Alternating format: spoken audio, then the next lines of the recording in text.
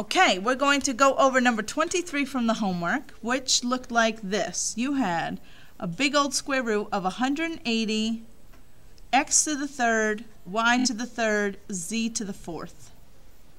So here's what I recommend that you do. When you have numbers and variables all under one big square root, just break them all up so they're all separate.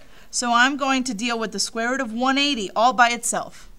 I'm going to deal with the square root of x to the third all by itself. I'll deal with the square root of y to the third by itself and the square root of z to the fourth.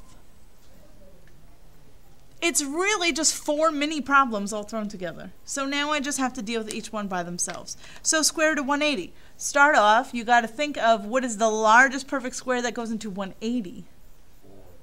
Bigger. 36 goes in 5 times. Yeah, so this is going to split up into the square root of 36 times the square root of 5. Okay, so that just gets me 6 times the square root of 5. Remember that this is all multiplication. It's all multiplication in between these. So I'm just going to multiply all my answers together at the end. Now let's look at x to the third. X to the third is not a perfect square, so I split it up into what?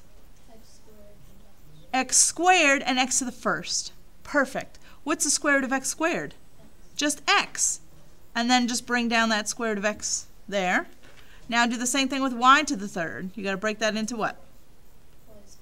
Y squared and y to the first. So square root of y squared is y, and then just bring down that square root of y to the first.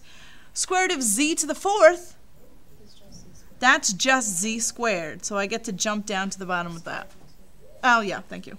Squared. Now I'm almost done. All I have to do is multiply everybody that's not in a radical and they go in front. Everybody that is in a radical, they go at the end, under a radical still. Okay? So, not in a radical, I have 6xyz squared. 6xyz squared. And then in the radical, just put them all together. 5x and y, 5xy. Before you move on to the next problem, stop and ask yourself if you need any absolute value. So we're going to go one variable at a time. Remember, there's really a teeny tiny 2 here. So, even, odd. Do I need absolute values? No, it's only for even, odd. Even, odd. Do I need one for the y's? No. Let's try the z's. Even it came out. Do I need it then? No. This one, I don't need any absolute values. It's only when you had even, and then it came out odd. You would put the absolute values around that odd exponent. Okay?